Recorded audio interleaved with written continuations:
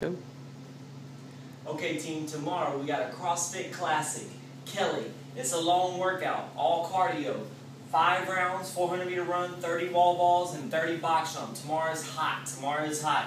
So put a time cap on this, 35 minutes. Likewise, encourage progressions on this. The masters, make sure everybody stays hydrated. As a matter of fact, let that be the theme for tomorrow. Your warm-up, now here's your warm-up sequence. Okay, so your toe touch, you got your toe touch reaching across the body. Be aware of the back foot. Try to keep the back foot on the ground. You'll get more stretch out of your hamstrings, okay? On the knee hug, whenever you do a knee hug, flex your foot, dorsiflex your foot right here. Flex this muscle, keep this flexion in your ankle. This is important because you'll see it in your skips. On your quad pull, opening up the opposite hip, On the heel walk, same flexion with this muscle right here. Flex up your foot, and then you're walking on your heels, walking on sticks. The toe walk, the exact opposite. Now plantar flexion. Keep your foot fully extended as you walk on this. Heels don't touch the ground. This will segue into your skips. Whenever you're doing a skip, make it with a simple skip. They're starting to get the same pattern that they had in the knee hug. The A skip, it's a lot tighter and it's a lot faster.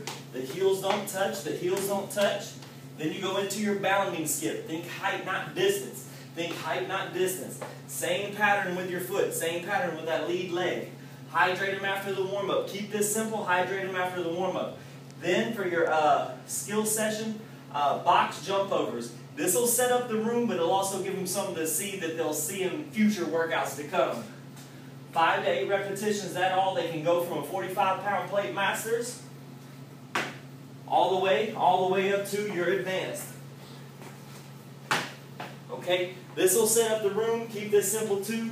Hydrate them after this, and then get them out there on their workout. Do the best you can with the fan, with the hydration. It's going to be a challenge. I look forward to doing this tomorrow, but at the same time, do be cautious with your athletes. After the workout, quad stretch, right? And then the post workout, keep them hydrated. If you have any questions or concerns, feel free to give me a call.